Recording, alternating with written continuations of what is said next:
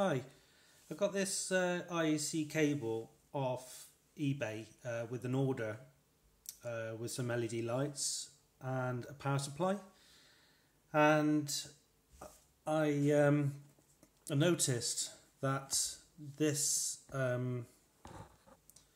plug hasn't got a fuse. So as you can see, it's rated at 10 amps, 250 volts, and the actual cable is 0.5 mil.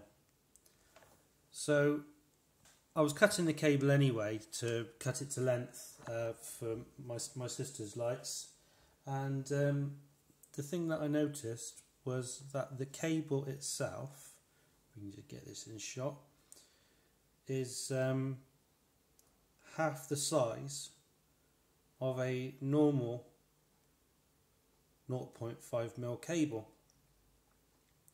This is supposed to be rated at 10 amps. So for me, I mean, this cable's only rated at, or supposed to be rated at 3 amps. But also the other thing that I noticed is that the strands on here aren't copper.